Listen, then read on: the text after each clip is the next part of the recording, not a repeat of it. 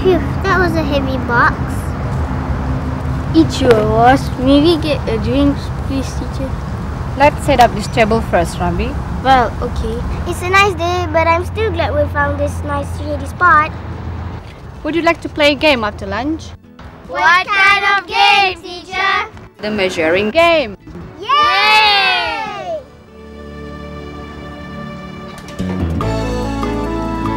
Let's count the number of cars in the parking lot. That's a silly idea, Shamin. I'm not walking back to the car park now. How about we just count the swings instead? Oh, I already did that when I was picking flowers up. There are 4 swings, 3 seesaws, and 3 monkey bars. That's good work, Anne. Perhaps you should try something slightly more challenging. How about counting how many burps starting from right now? Burp. Ew, Ravi, you're disgusting! Yes, Ravi, please behave yourself. Sorry, guys. I know something we can measure. What about how long this table is? This table, but how, teacher? We don't have any measuring tapes or rulers.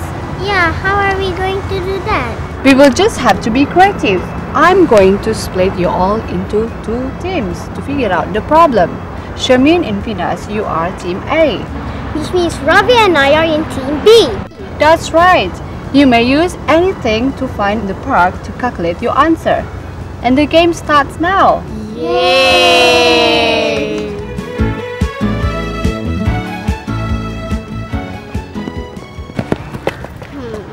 Now let me see what we can use to measure. Something long and straight like a ruler. Aha, what about this? It's long and straight and may act as a ruler. Hey, that's a great idea. We'll just keep adding it up as we go along. Okay, let's try from this end of the table. 1, 2, 3, 4, 5, 6, 7. That's the answer then. This table is 7 straws long. Or we could say that this table is the length of 7 straws. Let's go give teacher the answer.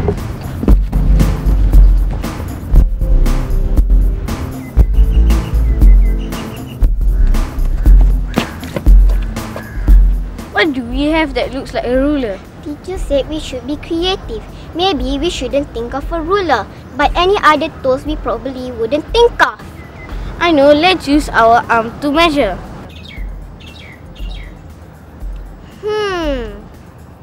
Maybe we can use your entire body. This table looks like it's just about your height. Really? Yes.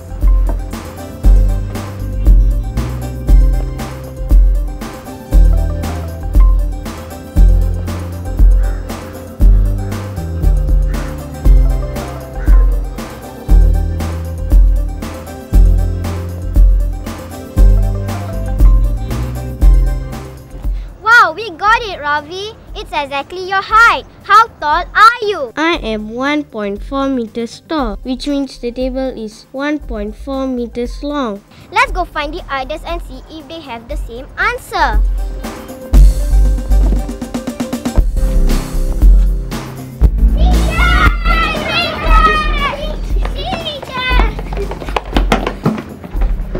Okay, children, have you got the answers? Yes, teacher. Okay, team A, would you like to start first? How did you get your answer?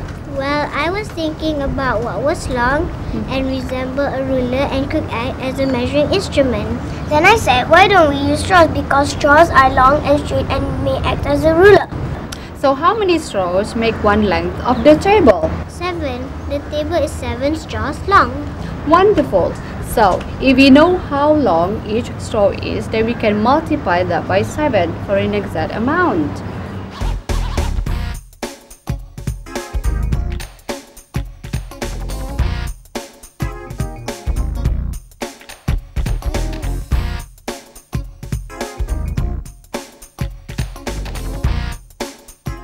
We place 1 straw starting from one end of the table. That's number 1. Venus made a mark with finger because we didn't have that many straws to use. From the mark, we placed the straw again, number 2. Venus marked it again and we continue to 3,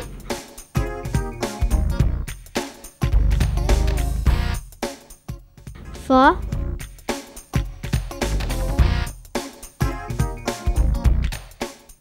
5,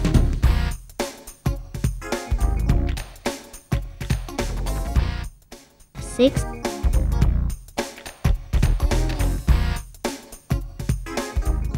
7. 1, 2, 3, 4, 5, 6, 7. This table is 7 straws long. Let's measure the straw.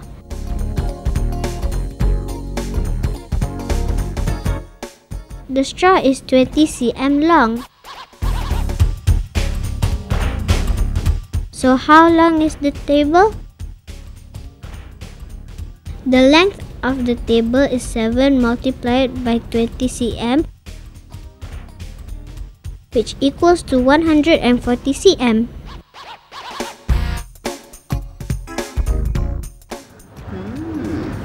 What about your team B? What is your answer?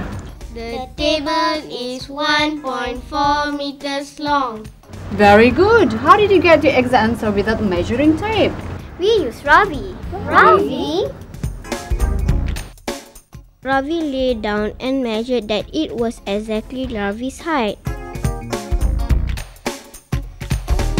Since Ravi is 1.4 meters tall, the table must be 1.4 meters long as well.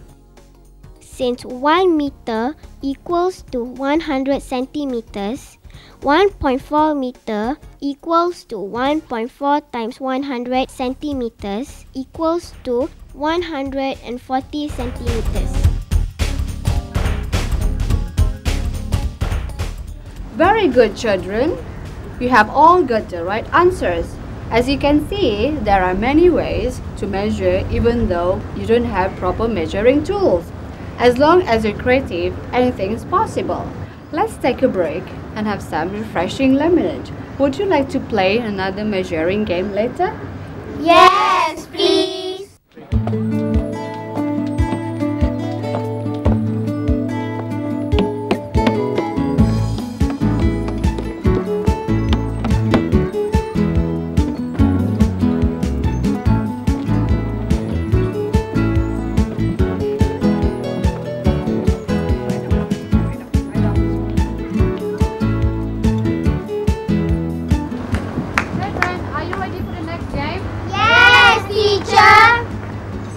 Teacher, what are we going to measure now? Teacher, let's try something harder this time. Yeah, let's try something harder. Okay, if that's the case, I won't split you into teams this time, but I will make the problem more challenging. Can you see the monkey bar over there? Yes, I can see the monkey bar over there. Good. Why don't we measure how high it is? Come on guys, let's go over there. Come on, guys.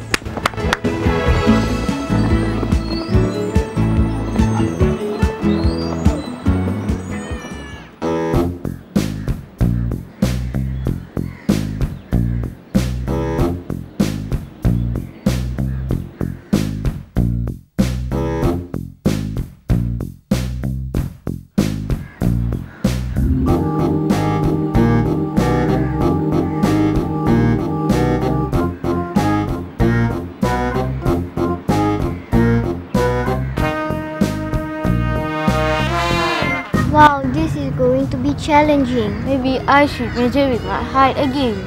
But it's not possible to lie down nor stretch unless you could float or fly. There must be something we can use. I'm getting a little hot over here. Me too. I wonder if it's a trick question. It just doesn't seem possible.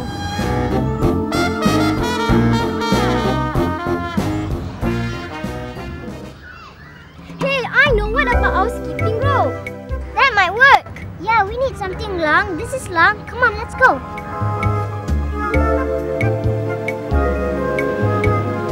Okay, we know we can use the rope, but how do we use the rope?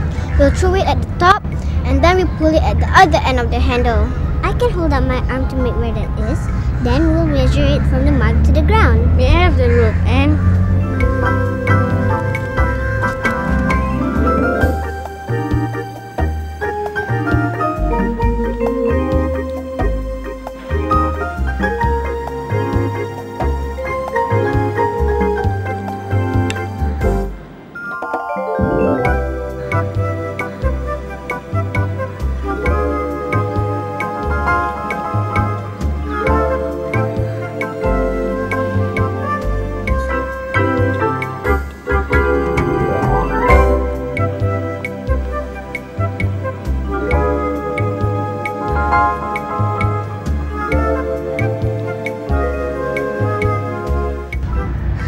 That's half length of the rope plus the half we measured just now.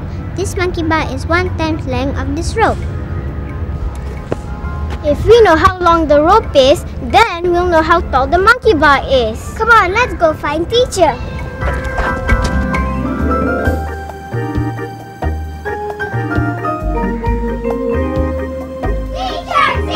Teacher! Hi guys! You found the answer so quickly. That's great. So, what is it? And would you like to start first? We found this answer by using this rope. I'm so glad I brought it with me. Or else Ravi will have to fly. We hooked the rope and measured half from the top. Then I used my finger to mark the point where we pulled the ends even. After that, we pulled down the rope and measured from the point to the ground. The height of the monkey bar is half times the length of the skipping rope.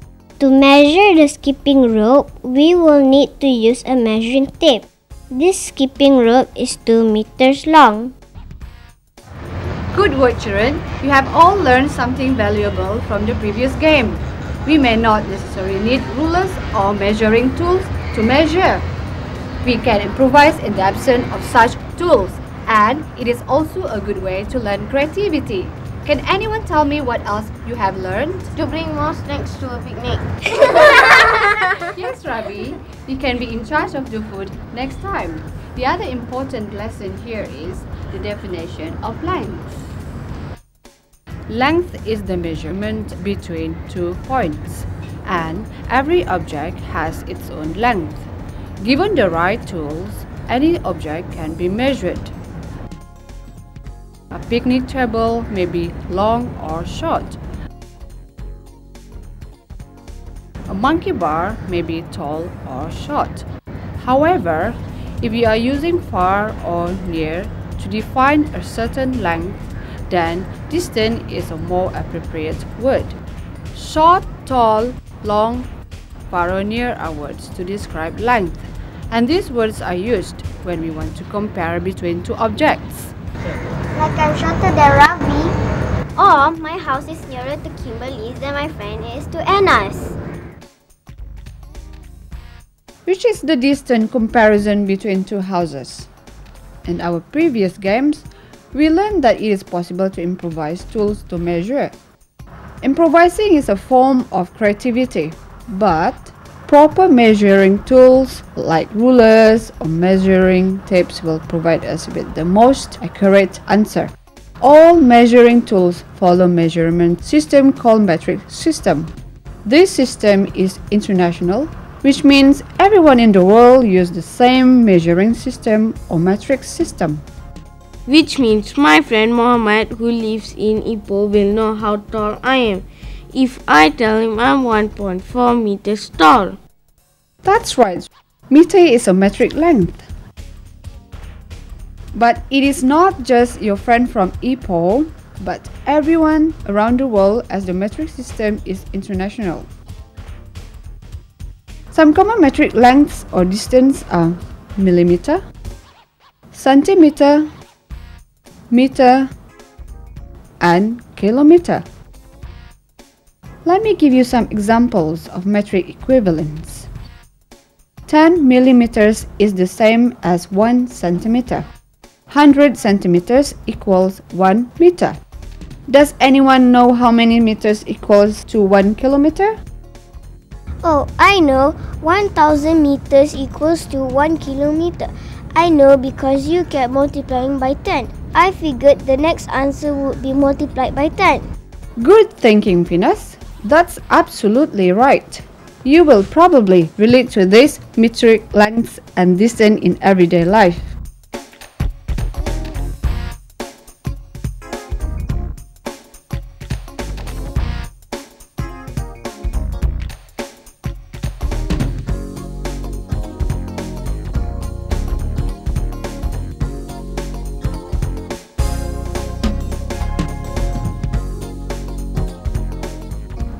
For example, let's say if you were to drive to Ipoh to visit your friend, would you know how long it takes to drive there? Last year, when my family visited Ipoh, my dad told me that Ipoh is about 240 kilometers from KL. We left KL at 9 a.m. and we reached there about 11:30 a.m., which is about 2.5 hours. I know my dad was driving about 110 kilometers per hour because my mom kept telling him to slow down. But if we didn't drive there ourselves, how will we know how long it takes to drive to Ipoh? Well, children, what can only count an approximate answer because we have to take traffic conditions and toilet breaks into consideration. But it took Ravi 2.5 hours to reach Ipoh. That's because I got hungry many times and we had to stop for food at least twice, I think. Teacher, can we do this again next time? Of course we can. Since you all worked so hard, I'm going to get us some ice cream. Yay!